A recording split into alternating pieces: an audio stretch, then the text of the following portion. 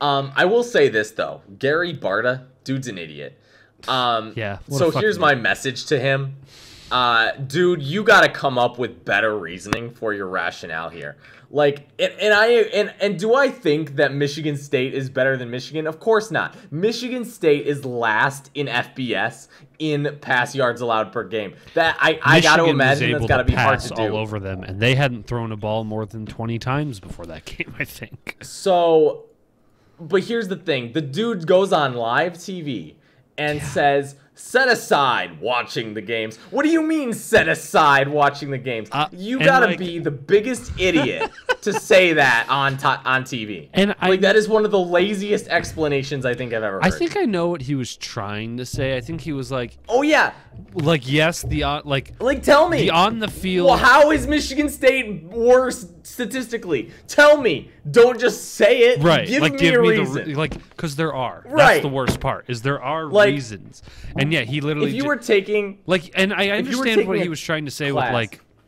I understand what he was trying to say with like, set aside watching the games, because I think he was saying he really needed to word it in a way that says, you know, if you look at both the teams, they both have a loss. Both of their games, you know, they've played very similarly. So if you look outside the games at the teams themselves, like that's what he was probably wanted to say, but he's a fucking idiot and didn't say anything close to it. Like, and just, I mean, again, you could have come up with actual statistics, though. Yeah, I mean, just because like they look at those, they gotta know. They have to look at those statistics and like, right, and they're given more statistical access than I am. Yeah. And all they got to do is go, well, yeah, you know, Michigan State's got the better, you know, they got the head-to-head win, absolutely. But, I mean, guys, they're dead last in pass yards. Pass yards is one of the worst. I mean, that defense is good. I mean, and if it weren't for the fact that they were able to get Kenneth Walker, you know, out a Heisman candidate through the transfer portal of all things, I mean, who knows where this team would be. Right. And it's for that, you know, the fact that, you know, they really have, you know, that's kind of what their team is, then it's for that reason, you know, we have them below Michigan. We think they're a little more well-rounded. Like, see how easy that was? I came up with that on the spot. I think